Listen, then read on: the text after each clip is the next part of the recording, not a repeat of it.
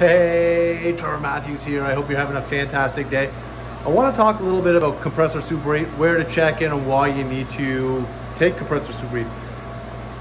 You want to always make sure there is no liquid refrigerant going back to a compressor.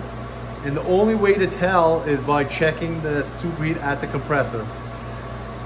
This is a Emerson simulator, and if you're a training school or if you're a contractor, I would highly recommend looking to get one of these. They're very inexpensive to train your new apprentices, your new technicians. You could do like a monthly even program where they can come in even on the weekends, and you can ask them to charge the unit, pull the gas out, set it up properly. Anyway, this is not about a simulator training. Here's the metering device, so the TXV for this evaporator. And what you would do is you would check your evaporator or superheat right here. But you then also always want to check your compressor superheat right here. So I got just a gauge on here. I have a temperature probe here.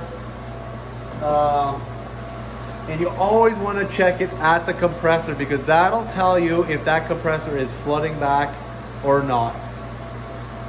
If you do this, I want to hear about it. Do you check it on every maintenance? Do you check it on every startup? Do you check it on every commission or service call? I would love to know when you check Compressor Superheat.